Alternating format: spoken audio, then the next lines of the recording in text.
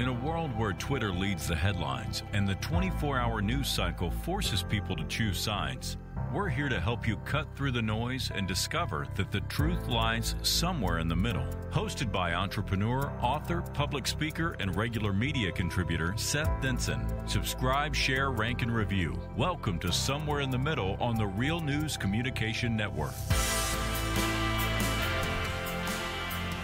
We are back somewhere in the middle. I'm Seth Denson. Welcome to the show, everybody. It's Monday. While the beginning of the week is somewhere in the middle in here.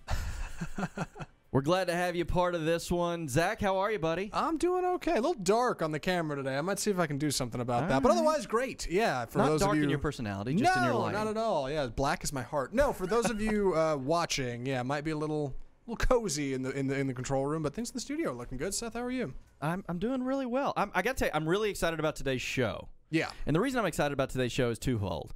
The first is that this is show 8. Show 8. Episode 8. And Andrew, prior to the show, gave me a nice little statistic that the vast majority of podcasts end at show 7. Yes. We are better than the majority.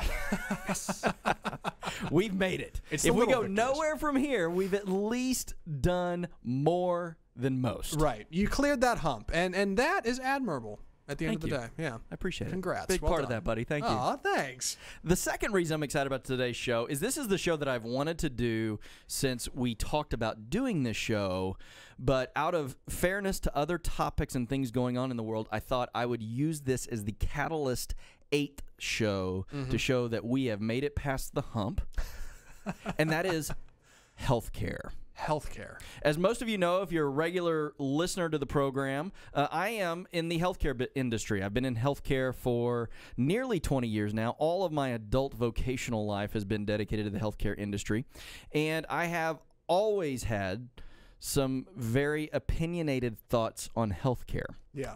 And while we will not even be able to scratch the surface of all of the things that I have to say on healthcare, we will take up a couple of key topics that are hot off the presses in the news over the last couple of weeks as it relates to healthcare.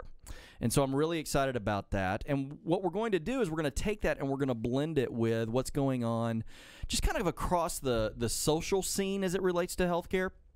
Because, interestingly enough, a report out last week, or the last couple of weeks from NPR, and I think it was redone by CNBC, was that health insurance companies are now partnering with data mining firms to learn more about their potential customers. Now, that doesn't sound good. I mean, at the offset, maybe I'm wrong. Well, it depends on where you land on it, right? Yeah. Because if you're an insurance company or a shareholder of an insurance company, you're all too happy that insurance companies are checking in on people. Yeah.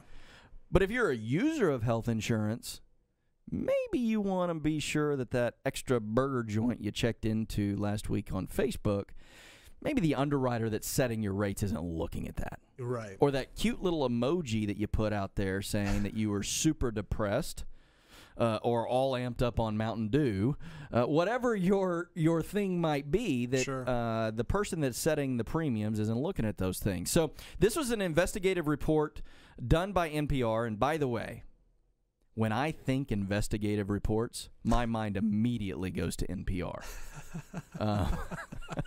But it was a report done by NPR, which was an accurate report because we did our own research on it following the report that came out, only to have a secondary report come out, in the last week, that not only are insurance companies partnering with data mining firms, they're also partnering with genetic testing firms. So we've all seen the commercials on these 23andMe commercials, right? Find out more about your ancestry. Find out more about where you're from. You're 1/4 Lithuanian. And that means that you just might like vodka. I don't know what it means, but apparently if you go in and you do a little mouse swab and you send that data in, they can find out all these great things about you. But did you know that they may be selling that data to data mining companies? And those companies are then turning around and selling that data to insurance companies. Makes you feel all warm and fuzzy, doesn't it? You know, this reminds me, just a hair. I know this isn't this show. It reminds me of like working back in terrestrial radio and AM when I'd hear some guy at 8 o'clock at night, like, you're not going to believe what the government's doing now. Like, everybody get out your tinfoil hats. It sounds crazy. But at the same time, data mining's a real thing. It's a very real thing. I think people underestimate it. It is a real thing, and we're all too quick to tell the world everything about us. And by the way, I'm guilty of this from time to time. My wife reminds me quite often, you don't have to post everything on social media. And she's right. Well, what about the likes? I know, right? I feel so validated. Yeah. When somebody's liked, shared, or done something. By the way, quick plug. If you're listening to this show, please like, share, rate, and review. That makes Seth feel really good about the show. Yeah. You know what? Insurance companies can listen all they want. Right. I'm not on their Christmas card list anymore, and we'll get into that in future shows as to the health insurance industry and my thoughts on that. But anyway, so yeah, I want to take up this topic today because I think it does blend this idea of what's going on in the health insurance sphere, health care sphere, along with the total, the social media sphere, the Twitter world, genetic testing. All of this is all about our fingerprint in life. And if your sole purpose as an insurance company, listen to me here for a second, your sole purpose as an insurance company is to return margin to your shareholders, the more data you might have, the better. So I'm joined in the booth, as always, by Mr. Andrew Ellsworth Clark himself. Howdy, howdy. Happy Monday. Still looking sharp, man. Always. A different vest and tie today, though. Thank you. So the vest thing must be your new thing. I like that. You're the vest guy. I was going for it, yeah. All right. Well, good deal. Glad to have you back on, buddy. Thanks. Good to be here. So let's take this on a little bit. Let's talk a little bit about what's going on and what these reports have told us and why this really matters to you, our faithful listeners. So this report said, again, a couple of weeks ago, that data mining companies, and there's a number of data mining companies out there. I think LexisNexis out of, Atlanta is one of these big companies. Okay. And there are literally dozens of these companies. They are setting up health fairs all throughout the country. And they're these. We've all been to these events, right, where you're walking through and you want the swag stuff, right, the stress ball or the possible free cruise and all this. All you got to do is give them a little information about yourself. That's right. You get a pen and a 2 gig flash drive. And all you got to do is give them your email. It's good stuff, you're on your man. way. Free is free. By the way, nothing is free. Nothing? Something is always gained by me giving you something. Right. Right? And so what these data mining companies are doing is they're setting up shop. They're inviting people into these health fairs. And by the way, they're doing some good here. I don't want to just completely dismiss what they're doing. You know, if you're coming in, they're going to check your heart and your blood pressure, and you're going to get a chance to visit with a nurse or a doctor and maybe, get some information about some things that are out there in the world, right? But at the same time, you're also giving over information. And that information is this data about yourself, right? What's your blood pressure? What's your LDL level, right? All of this stuff. But in addition to that, we want you to check in on Facebook that you were here. Ooh. We want you to tweet about this at #WeKnowEverythingAboutYou. Right? Because when you do that, now we know. And so the question is, what are insurance companies doing with this? And then we'll pivot on that here in a minute. We'll talk about what they're doing with the genetic testing stuff. But what these health fairs are doing and the gathering of this data is insurance companies are able to then go buy this data. Now, the report wasn't clear, and obviously insurance companies aren't actively sharing what they're going to be doing with this data.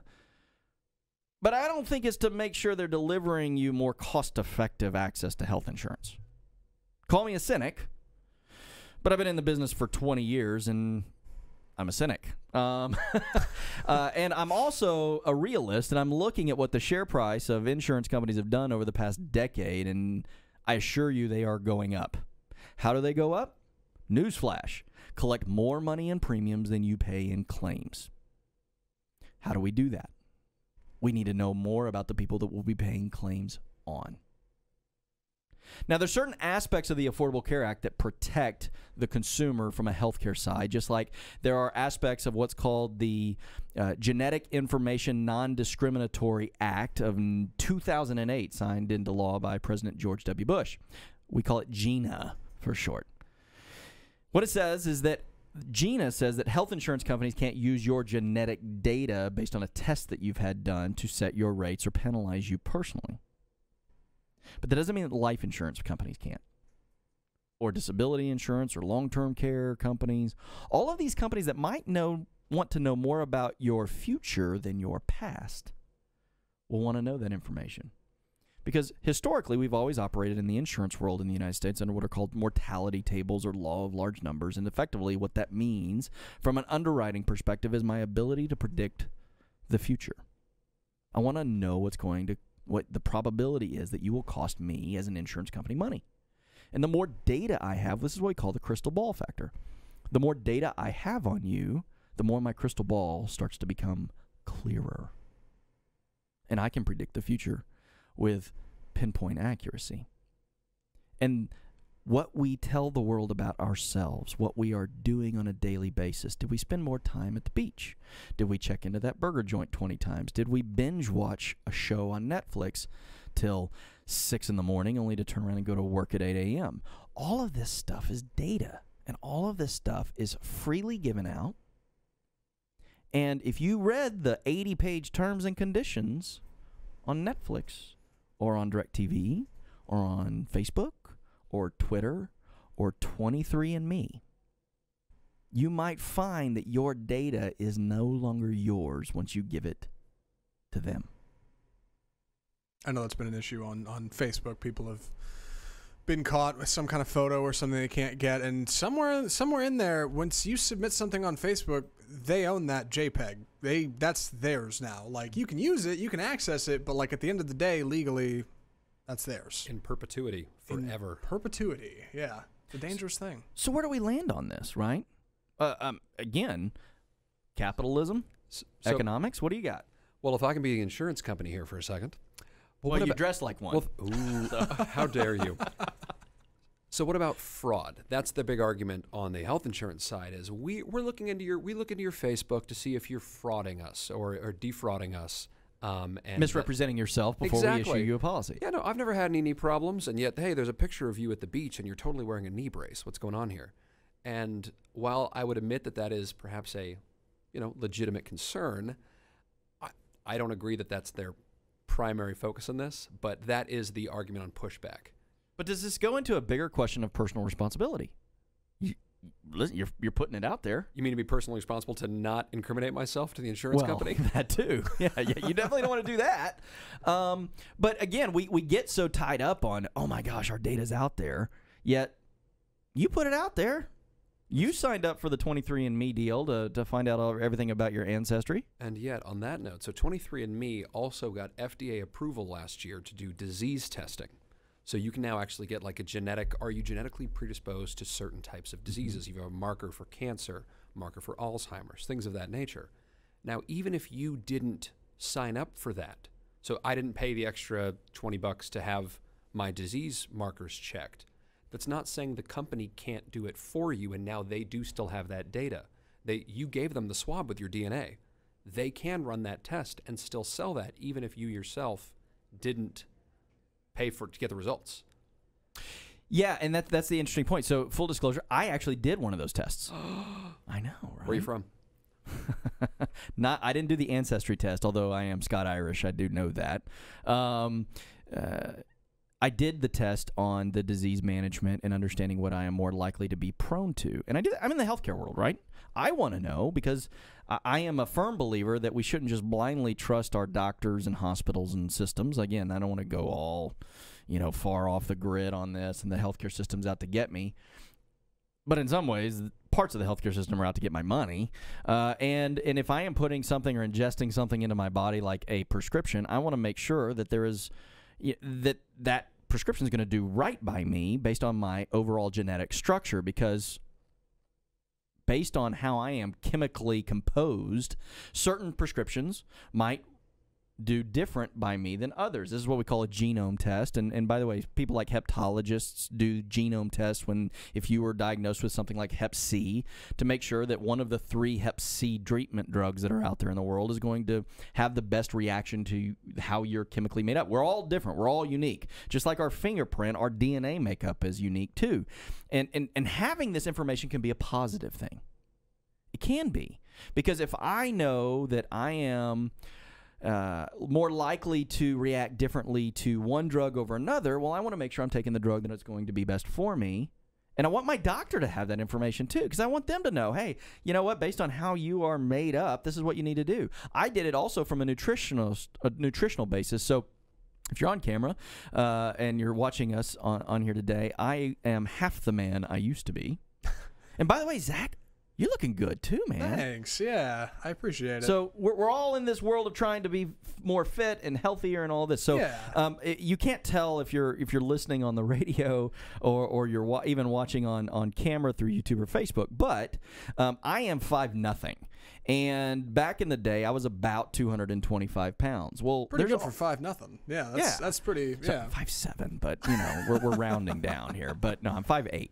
When I wear my good shoes. Yeah. But anyway, 225 pounds is a lot of mass to fit into. Not a lot of quantity. If I was 6'4", that's fine, but I'm not. I'm 5'7" and a half and 2/3. So, you know, for me, I needed to find a way to be more healthy. And what I learned through doing this test was that certain diets will work for me. Mm-hmm. Certain ways of exercising my body will react to better. So I was still trying to do all the things that I'd learned or read online or the new fad, and finding that none of it was working. And my doctor was very clear, Seth, you got to lose some weight. We got to figure out how to do this. And I went and saw a nutritionist, and actually it was one of the nutritionists that recommended I do this genetic test. Yeah. So I did, and it was awesome. I got this, and it had probably been 60-page report on what medications work, but what exercise regimens work, and what diet would work. And what I found was a very clear path to get the best result. And lo and behold, 6 months after getting this test, I lost 60 pounds in 6 months. I didn't drastically change my life. I didn't live in a gym or forego food. I just learned more about me and what was going to work best for me. And it was powerful.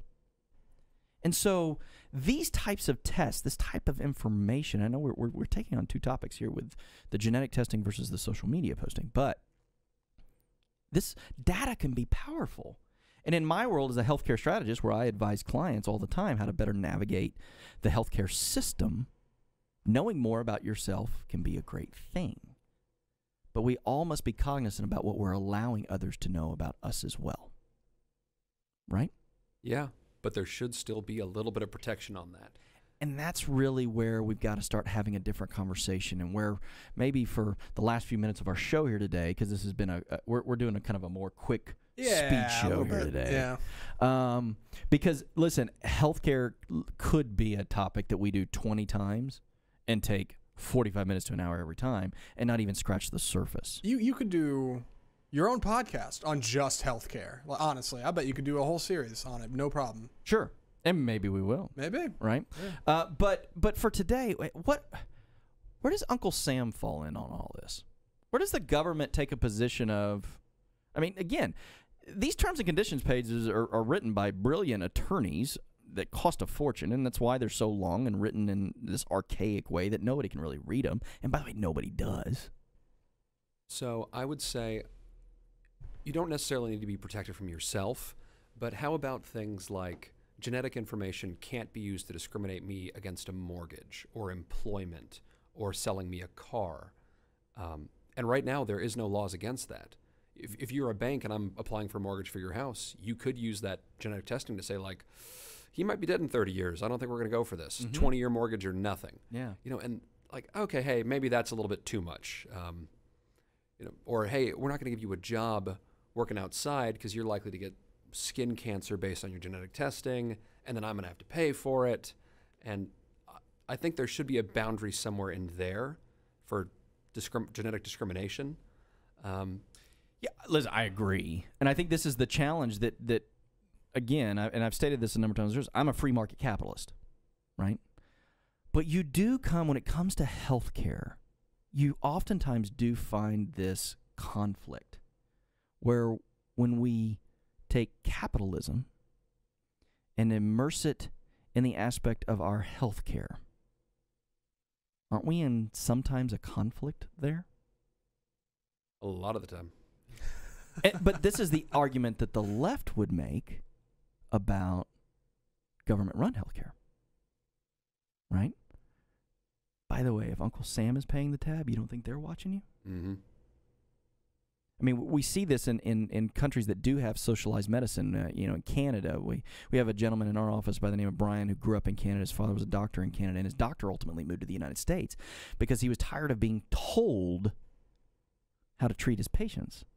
And he was tired of being told that he could treat this patient but not that patient because that patient probably wouldn't live long enough to get the fullest value in how he was treating them.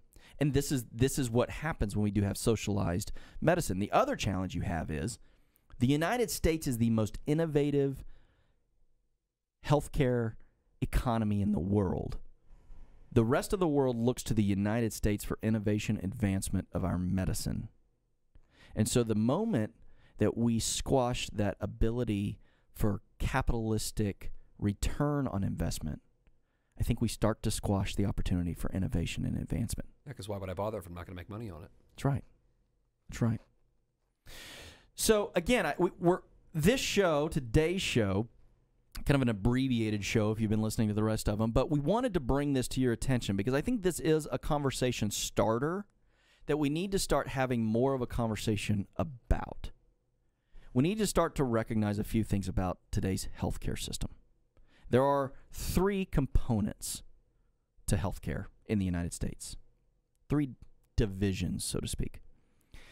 And I used to refer to it as this 3-legged stool of the healthcare system, and I don't anymore. I've actually recently started referring to it as the 3-headed cannibalistic dragon of the healthcare system. Somehow I knew you were going to go dragon. It's like, I don't know where that came from, but yeah. My cynicism knows no bounds. Sure, yeah, the Cerberus, the dog that guards Hades. That's right. Yeah. So you have the healthcare delivery system itself, and in that is the largest part of the system. You have doctors and hospitals and surgical centers and pharmaceutical companies and pharmacies and medical manufacturers.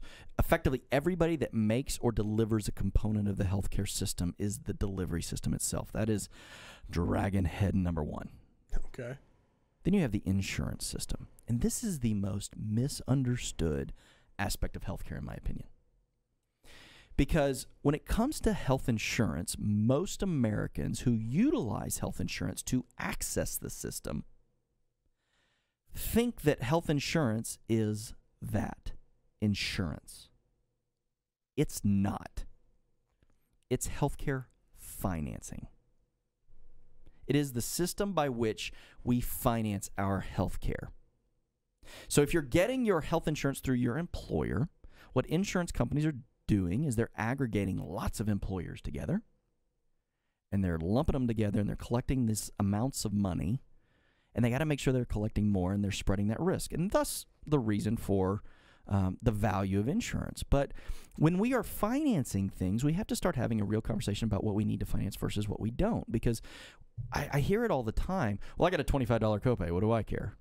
Well, because whatever the insurance company is paying on your behalf for that $25 copay, they're just going to amateurize it, add margin to it, add interest to it, and sell it back to you over the next 20 years in health insurance premiums. Don't believe me? Look at what your health insurance premiums were 20 years ago versus what they are today. And at the same time, go pull up the ticker symbol of every major publicly traded health insurance company over the last 20 years. You will find they are very valuable.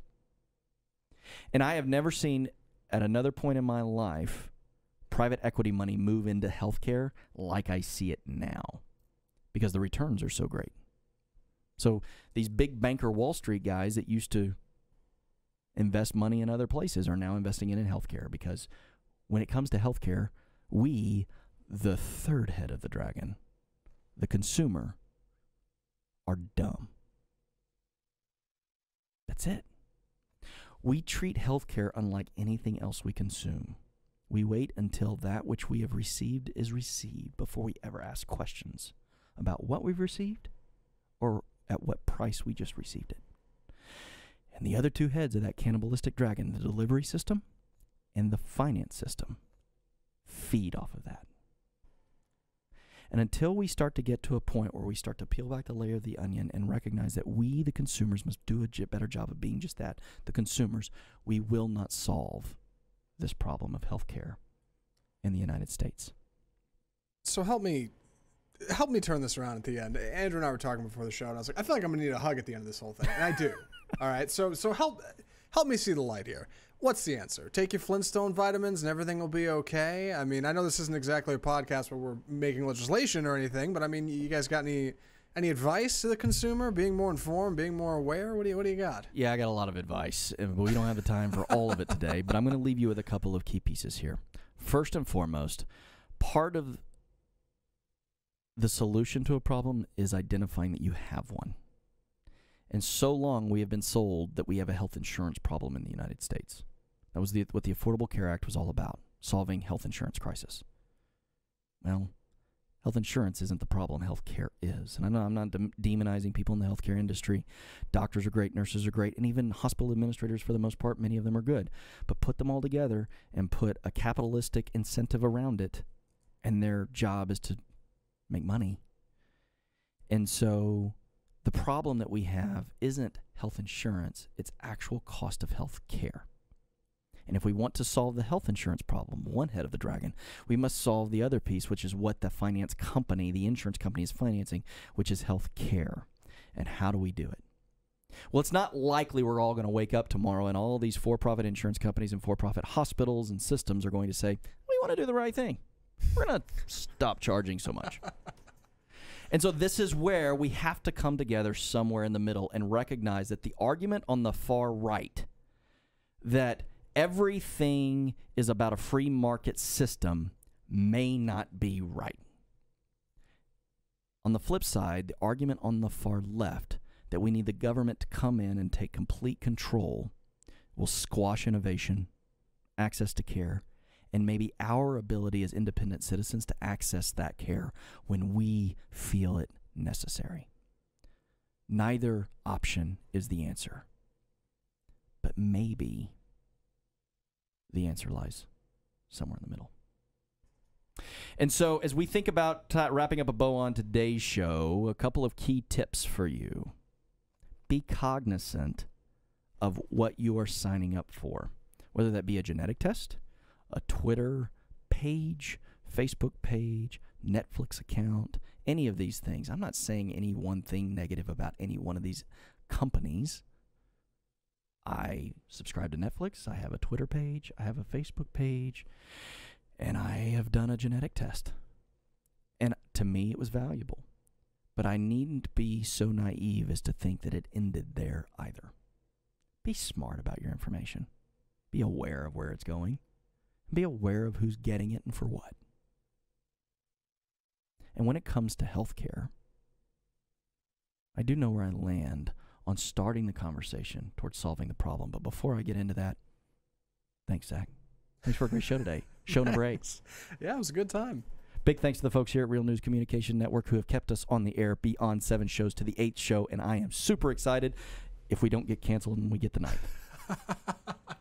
Wait and see. Next week, stay tuned. That's right. Big thanks to Andrew Clark, always in studio, always bringing good thoughts and ideas. Even though he's from California, we still let him in the booth. We appreciate it. Thanks. Thanks for wearing a sharp suit and tie today. Wife beater next week. That's all it is. No, never mind. There you go. No, we may not invite Andrew to next week's show. A special thanks to my beautiful wife, Jenna, my wonderful daughters, Emerson and Arabella, who make me want to find a solution to what's going on in the healthcare world, because healthcare is something that we are all going to need as we continue to live our life. And while I may be considering a number of things, I do know where I land on this, the healthcare debate. The United States boasts arguably the most innovative healthcare system in the world. However, innovation does come at a cost, and while our system leads the world in advancement, it also leads the world in price too. According to the World Health Organization, the United States ranks 37th in overall health amongst other countries, while ranking number 1 in overall cost. Sometimes what you get isn't what you pay for. That's nearly double the cost of other first world countries. Infant mortality is nearly double that in other comparative nations here in the United States. And while the U.S. ranks 19th overall in obesity with more than 33% of our population listed as obese, we pay more for our health care too.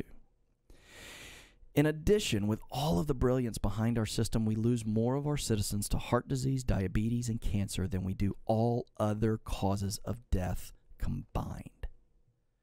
Despite what we might think, American citizens don't actually consume more health care than the rest of the developed world. We just pay more for it. And why? Healthcare in the United States has become like a drug. In a world of addictions inclusive of caffeine, tobacco, opioids, and social media, we are a society influenced by our modern dependencies. It wasn't always this way, and dependencies aren't always addictions. I depend on water and air in the same way that to live life to the fullest, I depend on health care. However, over the past century in the United States, we have perverted the way in which healthcare is delivered, accessed, financed, and consumed. As such, the healthcare industry, acting the role of a drug dealer, has made pawns of us all. The good news is, however, we can break the addiction and reestablish a healthcare system meant to positively impact the lives of our citizens. It's just going to take some compromise and a little common sense. If you're on the right, you likely subscribe to the belief that a free market system, uninfluenced by government involvement and regulation, is the answer. And if you are on the left, you likely believe that a single-payer, government-run system just might do the trick. Regardless of where you fall on either side of these beliefs, the solution just might lie somewhere in the middle. Neither a government takeover is the answer, nor is the government completely removing itself the answer either. But where? With a healthcare system that makes up roughly a sixth of the U.S. economy and has the largest single lobby in Washington, D.C., as well as the fastest growing sector in our economy, how would one re-engineer healthcare without crashing the entire economic engine? Yes, healthcare itself is terribly complex, but the healthcare challenge is actually quite easy. There's only one major factor driving the problem: cost. Or dare I say, profit.